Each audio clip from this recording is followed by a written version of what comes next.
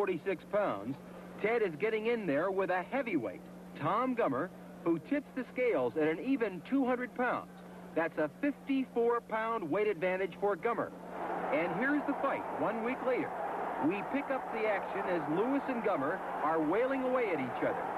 That's Ted Kid Lewis in white trunks.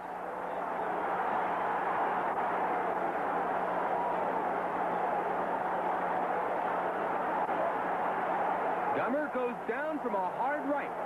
The referee picks up the count. Lewis watches his man. Lewis wailing in once again. Ted Kid Lewis is a hero of English fight fans, as he has shown himself willing to take on anyone, anywhere, as long as there's a ring and 2 pairs of gloves.